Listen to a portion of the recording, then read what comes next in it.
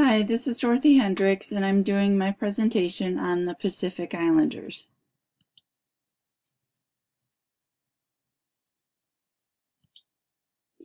First, some demographics.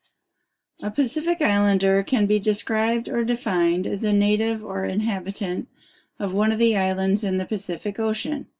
These would include the islands of Melanesia, Micronesia, and Polynesia. It would exclude New Zealand and the Hawaiian Islands. However, the U.S. Census Bureau does include the people of Hawaii, and in 2015 there were roughly 1.3 million native Hawaiians, Pacific Islanders alone or in combination with one or more races that reside in the United States. This group represents 0.4% of the U.S. population. Out of that, 370,000 native Hawaiians or Pacific Islanders reside in Hawaii. The 10 states with the largest Asian Pacific Islander populations in 2000 were California, New York, Hawaii, Texas, New Jersey, Illinois, Washington, Florida, Virginia, and Massachusetts. There are at least 39 different Pacific Island languages spoken as a second language in the American home. Some family and cultural values. Flower power. It is common for women to place a tiare, the national flower of French Polynesia and the Cook Islands, behind their ear. They will place it behind their left ear if they are in a relationship, and behind their right ear if they are single. Hawaii is the 50th state, and it boasts the highest life expectancy in the United States, 76 years for men and 81 years for women. Pacific Islanders live a very social lifestyle. Family members, both immediate and extended, work together in a solidified community. Embedded deeply in the Polynesian culture are traditional music, dance, and food. Cultural storytelling, music, and dance are ancient ways of passing down history from one generation to another.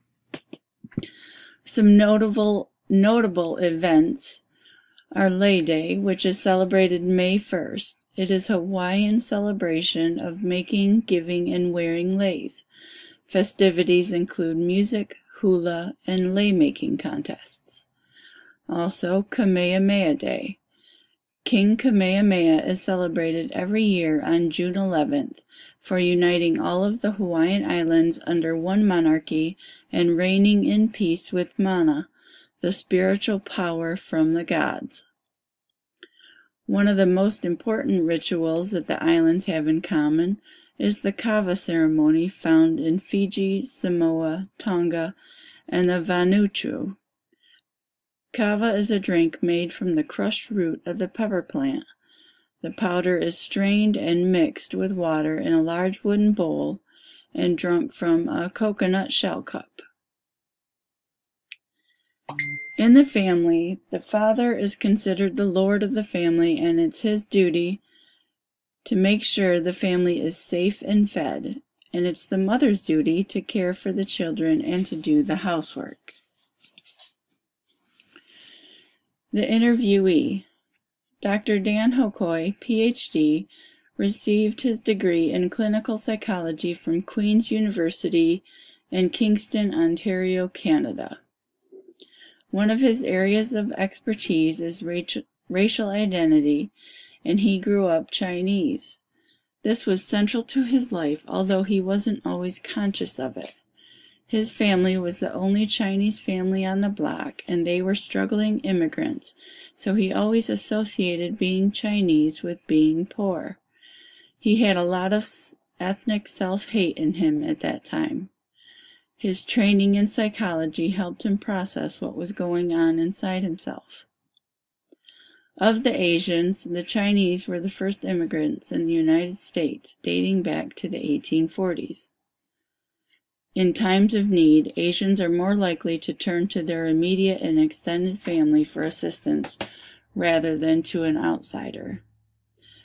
With regard to psychological problems, Asian families may just prefer to live with the problem, preferring to work it out themselves rather than going outside for help.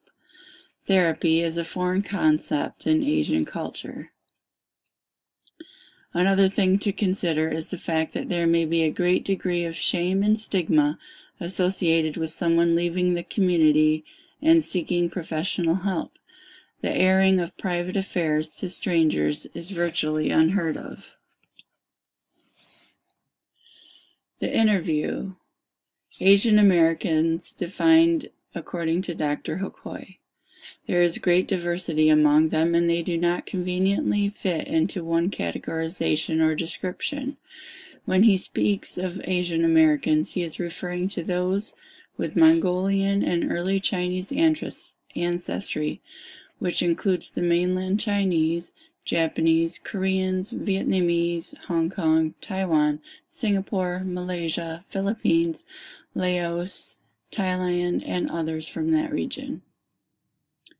The history and treatment of Asians in the U.S. have caused them to be very closed in terms of their interactions with other Americans, and that is why you see many Chinatowns in large urban areas today. Many Asians in the U.S. still retain traditional norms, and so a limited segment of the community will ever find their way into a therapist's office. Something that is essential for a non-Asian counselor to do prior to working with an Asian client is a thorough self-assessment of their own competence to work with this cultural group. They must possess sufficient understanding and knowledge about the culture as well as an awareness of what they are bringing to the therapeutic relationship. Dr. Hokoi shared a case that he worked on. Terrence was an engineering student who came to him because he was getting B grades. He was getting strong demand from his family and himself to do better. He had other difficulties as well. He lacked social skills and didn't have many friends.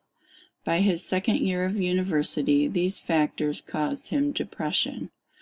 Hokoi was able to work with him and encourage him to follow an integrationist path that would allow him to maintain his cultural traditions and establish relations outside the Asian community. Conclusion. One of the points that I liked is that the Pacific Islanders live social lifestyles and believe in strong-knit families. The month of May is nationally recognized as Asian American and Pacific Islander Heritage Month. Asian Americans and Pacific Islanders are one of the fastest growing racial groups in our country. Asian Americans, Native Hawaiians, and Pacific Islanders have been serving honorably in the United States military since the War of 1812. The highest ranking Asian American, Native Hawaiian, Pacific Islander in the military was Eric Shinseki, who was the former Army Chief of Staff. Thank you very much.